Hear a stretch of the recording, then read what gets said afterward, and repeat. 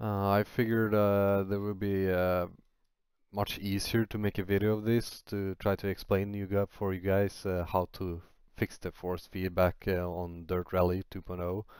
Um, I had problems to figure out what the fuck the problem was because I followed all these steps, but it didn't work for me. But until I saw some things I'm gonna try to explain later on, and this is how it works. So first of all, I'm gonna put this link in the bottom comments for you guys to make it easier for you.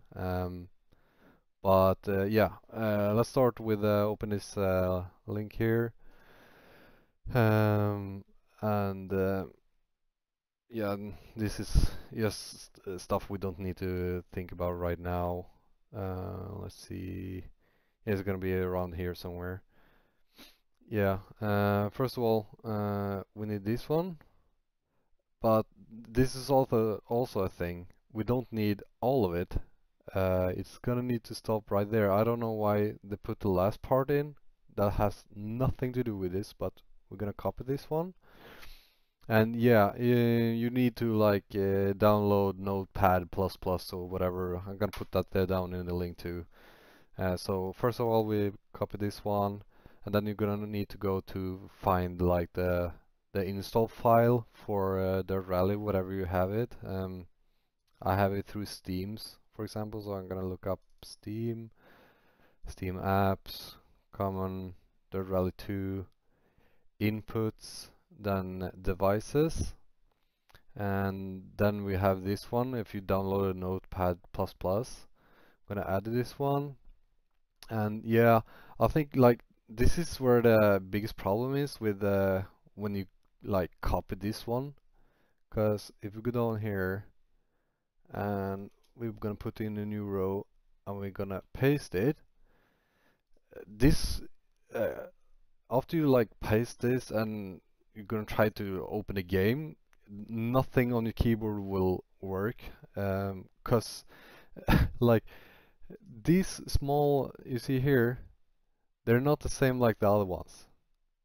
And this is the problem why the keyboard doesn't work. So gonna need to remove this and put in new ones on all of them. Remove, put in a new one, yeah, and so forth. Um, it's gonna be super lame talking through all of this, but I'm gonna try to speed this up as fast as I can. Let's see, remove, add, remove, add. Now it works. So like I don't know why they put, for example, all of this and why that like why they have another type style or whatever. Sorry, my English is not the best in the world, but I figured this will help you guys a lot. So now this is correct. So now we're just gonna need to save it and remove.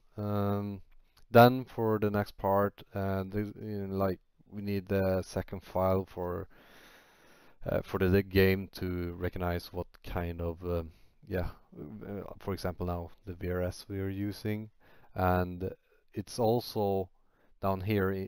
We're gonna need to go to action maps. Instead of making a new one, we scroll down to the bottom here, and we're gonna download this one. Show map. Extract all, extract yes, copy this one, the one we extracted, copy, then we go back to whatever you had the game installed, you go back and you have these action maps, you go in here, uh, it's SimiCube OSV, let's paste it, and then we go back to VRS website, and we take this one, God damn it. Copy this one, go back to the, oh shit, sorry, wrong. And we're just gonna change the name on this one, like this. Save, press enter, yes. Save this one, exit, exit, exit, open game, and now it's gonna work. Like, yeah, as I said, I've seen around on the like on the web there, it's been much more people other than me that had this problem, and it took me some time, and like, yeah, I got pissed for a while, but I just wanted to work, so this is the workaround, and now all the keyboard and everything works, and now you can fix with the like the setup that you want in the game. Um, so yeah, that's it, and I really hope this will help you guys that still have the problem with it. And I'm sorry for my English, it's not my first first language, but yeah, thank you guys and take care.